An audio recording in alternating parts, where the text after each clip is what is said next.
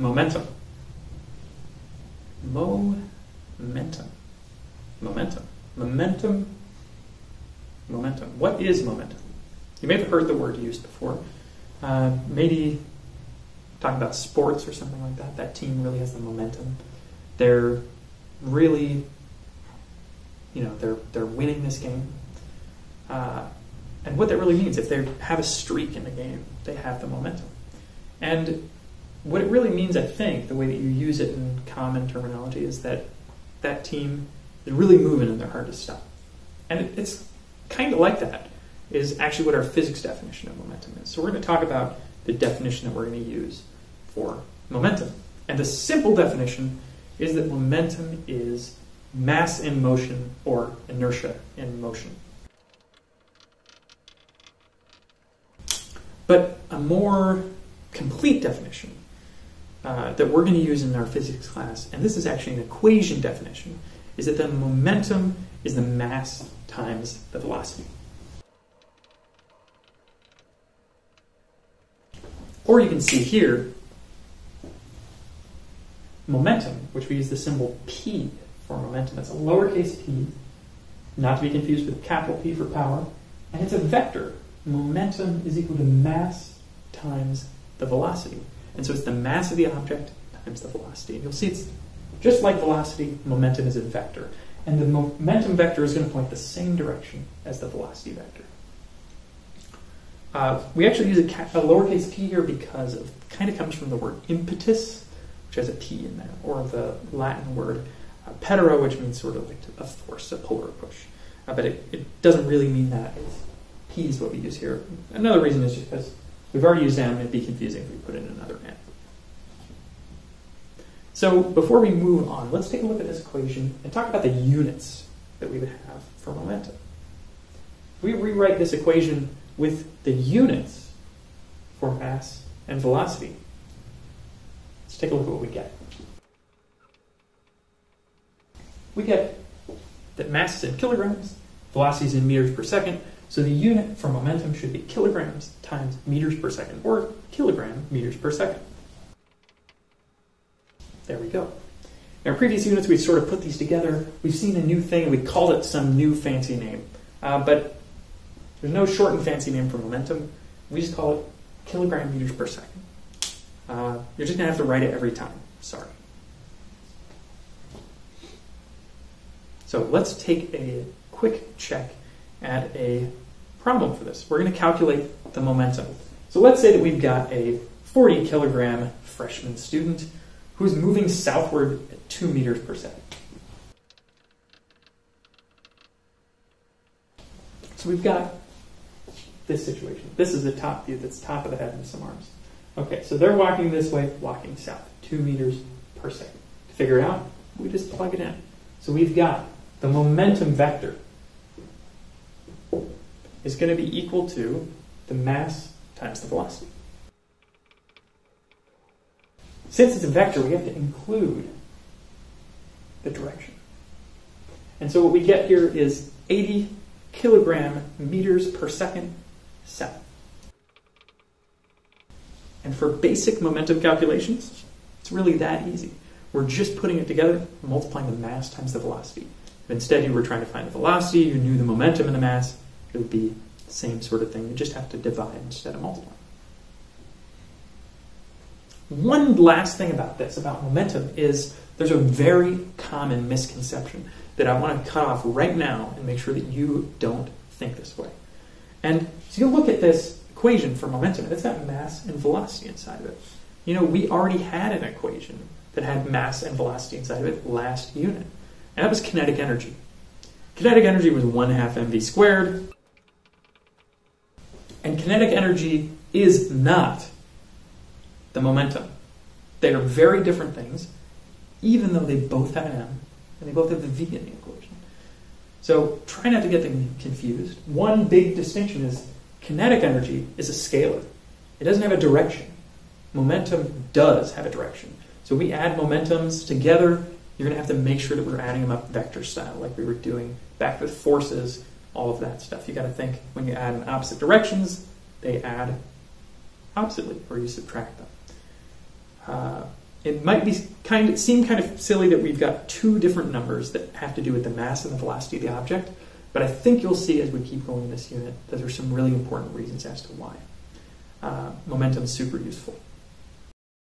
All right, so there's one more thing I wanted to say about momentum, specifically some of its uses. Momentum is used when two objects interact with one another. This is when we would use momentum instead of anything else. Previously, we've only talked about like one thing moving, but if we got two objects hitting each other, we would call it a collision. Two objects running into one another. Maybe we've got these two objects here, they would hit, and that would be a collision.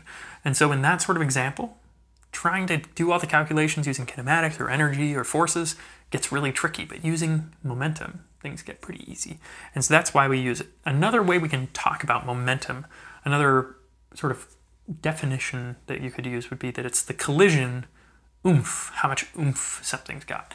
So, basically it's kind of like how much it would hurt you if you got hit by it, or in the case of two objects, which one is going to win in the collision. So if they're both moving towards each other, you might think the bigger object would win.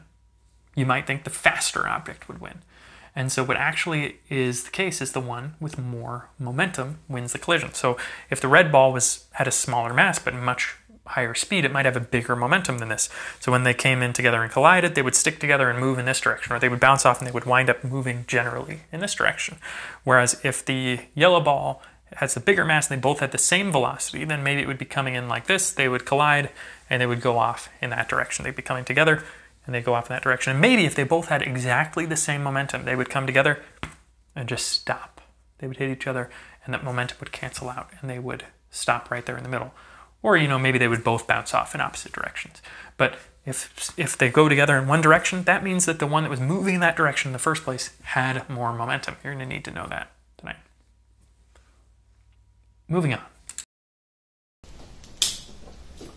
On from momentum, we're going to talk about one more topic today.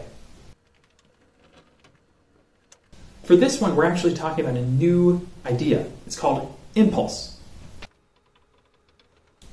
And when we think about momentum, we're talking about this mass times velocity. That was our equation for momentum. And in order to change the momentum for an object, you kind of have to change its velocity. It's kind of hard most objects don't change their mass. So, you could change the mass to change momentum, but usually we're changing the velocity. In order to change the velocity, we need an acceleration. In order for an acceleration, we need a force. So to change momentum, we probably need a force. And the other thing is you can't just apply a force for an instant. You've got to apply a force for a little while. And the longer you apply the force, you think the more of an effect it can have. And so that's this idea of impulse. We've got a force acting for an amount of time. So let's write down the definition of impulse. Here we have our definition written out in words as well as using symbols. For impulse, we actually use a capital J. I know we maybe should have just used a capital I, but it's been around for a while. Sometimes I call it Jimpulse, just to remember. So we've got that the Jimpulse is equal to the force times the time. And here we write force, capital F, and for time, we write delta t as some interval of time. It's not just what time it is when you push it, it's how long you were pushing it for. So that's why I put the delta in there. Impulse is actually also a vector. So I should have on here those arrows. And we get the force times the time. That tells us our impulse. Let's look at the units on this real quick before we get any further. We get newtons times seconds, which is Newton seconds. Or, if you think about newtons from our previous unit, newtons was kilograms meters per second squared. So when you cancel out this 1 second there, you get newtons meters per second. Sorry, I meant to say kilogram meters per second. And so you might have noticed that's the same unit as we use for momentum. That's because impulse is closely related to momentum. We're going to talk a little bit more about how that's related next time. And so I just want us to give a quick problem where we practice calculating the impulse for a specific situation. Let's say that we have a baseball catcher that's catching a ball. They're slowing the pitch down with a force of 260 newtons, And they did it in a period of 20 milliseconds. That's a really short amount of time.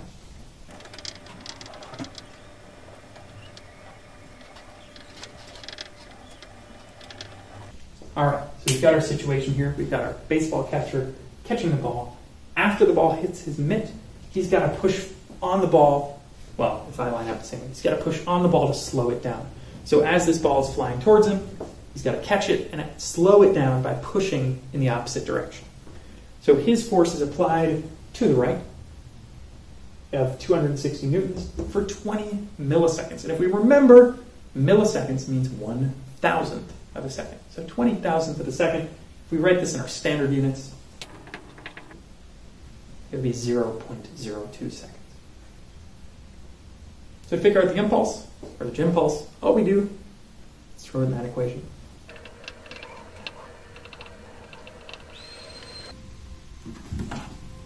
And so we get 260 times 0.02, which is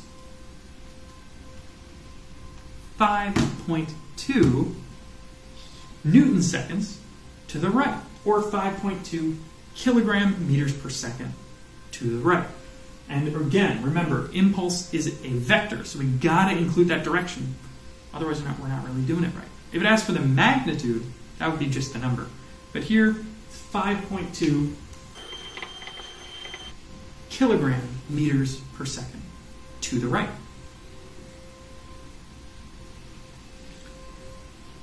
This is basically our ideas that we're going to talk about this unit. We've got momentum and impulse. We're going to start with those, and I want you to have a really good understanding of these before we move on.